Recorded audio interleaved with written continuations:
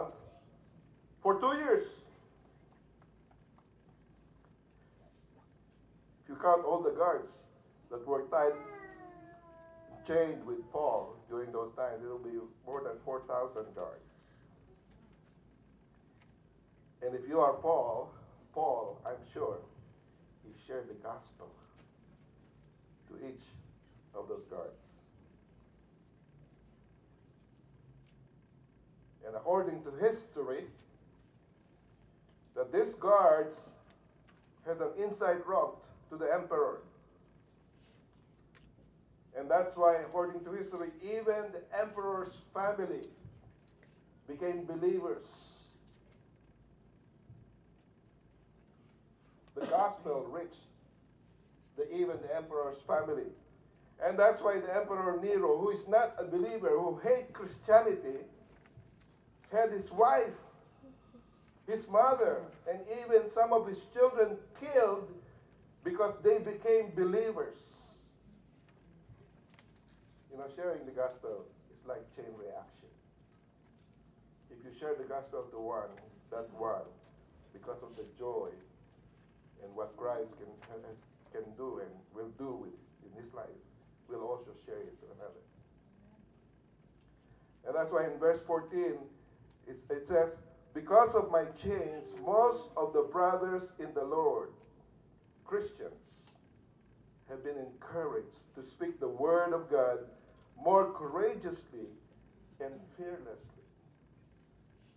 They saw somebody who is inside prison, who has been sharing the gospel day in, day out.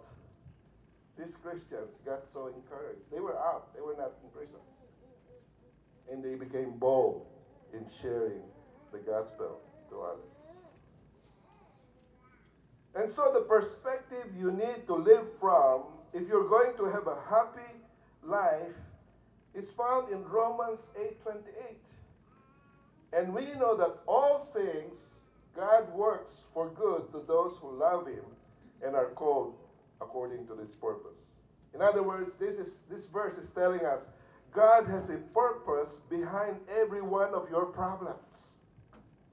If you are a believer, if you are a Christian, and you know that you have a personal relationship with God, God has a purpose behind every one of my problems. And when you get this perspective, you are on your way to a joyful living. Paul says that God has a purpose behind all my problems. Therefore, I have a perspective to live from. But it's not only a perspective. It's the correct and right perspective that we need. But at the same time, he also said, in order to be happy, to be joyful in life, I need a priority to live by. Priority to live by. Especially when things get tough. And I know that this happens many times. When things get tough, I need to know what is really important in order to distinguish the trivial things from the significant and important things. I cannot be living my life based on my problems. But I should live my life based on my priorities. If you don't choose your priorities, you'll go around putting out fires one after the other. Living your life simply from problem to problem to problem and not choosing what is important. And that's why we find here in the letter of Paul in chapter 1 verses 15 to 17. I like to read this verses 15 to 17. It says, it's true that some here preach Christ because with me out of the way, they think they'll step right into the spotlight. But the others do it with the best heart in the world. One group is motivated by pure heart, knowing that I am here defending the message, wanting to help the others, now that I am out of the picture because he was in prison, are merely greedy, hoping to get something out of it for themselves. Their motive is bad. Their motives are bad. They see me as their competition. So the worse it goes for me, the better they think for them. You see, here, there are conflicts. There are other ministers, other preachers who envy him, who criticize him. And so Apostle Paul thinks,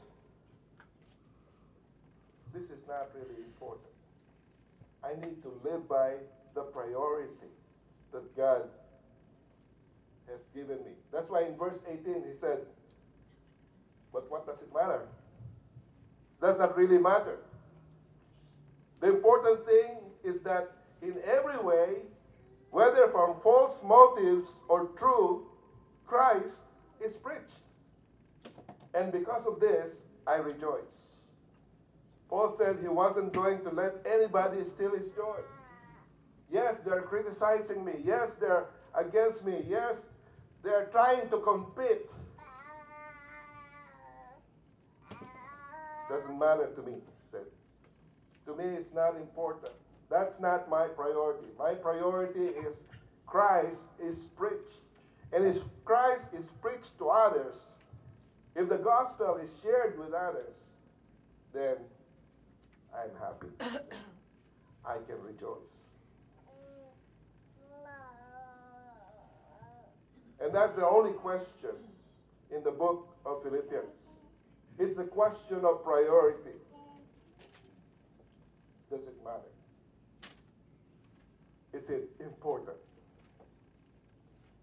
And you can find that question of priority every day in your life with others.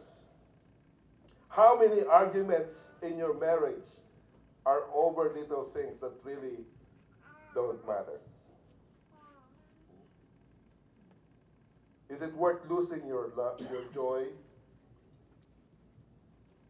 No. We should have a perspective to live from and a priority to live by, and know what is important in our lives. Proverbs 3 verse 6 says, in everything you do, put God first, and He will direct you and crown your efforts with success. In all your ways, acknowledge Him. Acknowledge Him that He is always first in your life. And He will direct your path. Make your way straight. This is what counts. Your priority. God putting Him first in your life. But there's a third thing. In order to have a joyful living, I need the power to live on. I need a power to live on. By this I'm saying I cannot do it by myself. I cannot be successful in doing it using my own strength, my own wisdom, my own ability. I need power different from my own power, stronger than me. Life is hard, and sometimes it can drain you completely. One crisis about another can drain you. You can lose your energy. You can lose your strength. Perhaps some of you are ready to throw in the towel. That means to give up. I've done the best I could, but it's not good enough. I'm tired and sick. In other words, you need fresh power. You need fresh filling of the Holy Spirit in you. That's why in verse 19, Apostle Paul said, "For I know that through your prayers and the help given by the Spirit of Jesus, what has happened to me will turn out to be my deliverance. I eagerly expect and hope that I will in no way be ashamed." Apostle Paul mentioned here two things which has become the source of power for him. First thing he mentioned was prayer. He said, the prayers of other people has really helped me, has given me strength, and kept me going. In spite of my 4-year imprisonment, I know people have been praying for me. And that has become a source of strength for him. And I believe that's true. Because if somebody is praying for you, that means that somebody is lifting you up in his or her prayers. And the reason I can stand here confident of what God wants me to tell you today is because I know back home my wife is praying for me.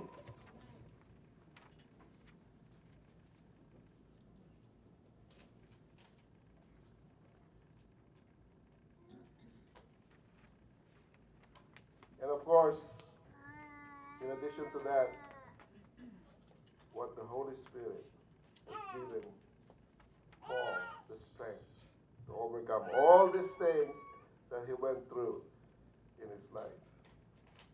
The Holy Spirit. And that's why he said in Philippians chapter 4, verse 13, he said, "I can do all things through Christ who gives me the strength." Can you say that for yourself? I can do all things through Christ who gives me the strength. That is if Christ is in you. That is if you have a personal relationship with Christ. Then you can say, just like Paul, I can do all things through Christ who gives me the strength. I need the power to live on. I cannot depend on my own strength. I cannot depend on my own wisdom, on my own power. That's why I need God to give me that strength. With God's power, nothing can devastate me. If I'm going to make it in life, I need a perspective to live from. Something so I can see the way things really are.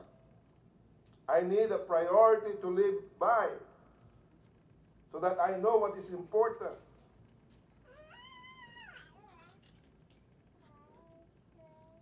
And I need the power to live on that gives me strength to keep me going, to keep me on and keeping on.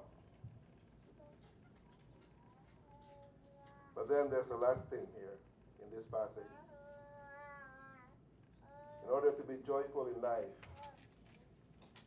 we need a purpose to live for.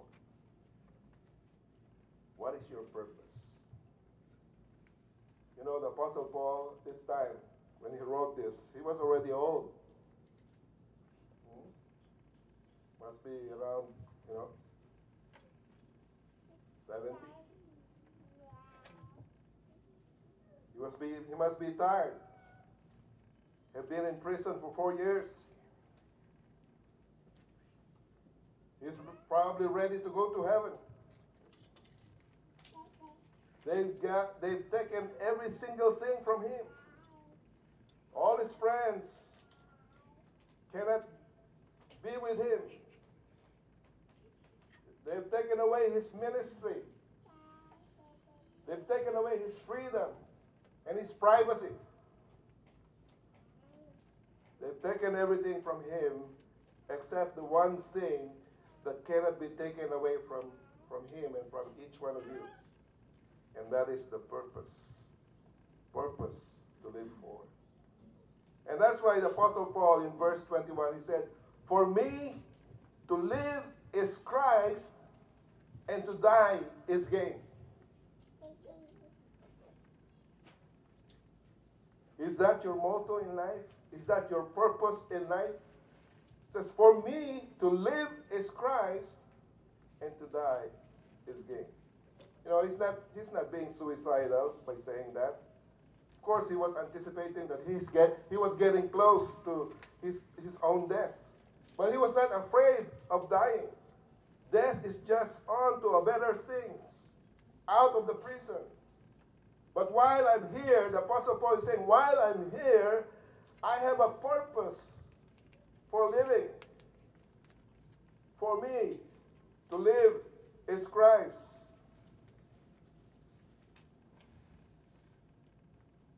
How about you? For me, to live is blank. Fill in the blank. To some people, they would say, for me to live is having possessions. I want to buy this, I want to buy that. I need money for this, I need money for that. That's how we live. For me to live is possessions. Get all you can.